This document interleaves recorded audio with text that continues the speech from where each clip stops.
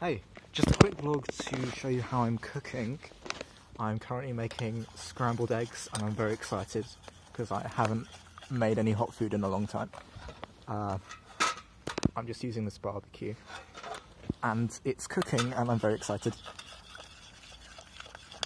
I'm also going to make toast. There's a bread. Toast with butter. I'm going to make some spaghetti hoops or something. Not sure where that is right now. But yeah, some people have expressed concern over, and rightly so, over some things that I'm doing, like not making hot food.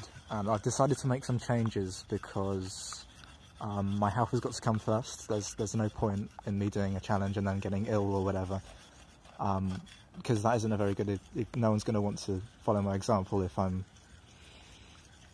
ill or something goes wrong. So I'm going to start using a barbecue, making regular hot food, probably every day, until the gas stove arrives. Then, oh, and also I'm going to start using the oven,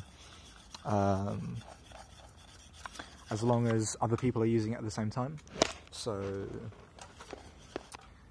because I already do that with lights. So if I'm in a room and somebody turns a light on, I'm okay to use it because I'm not using any extra energy.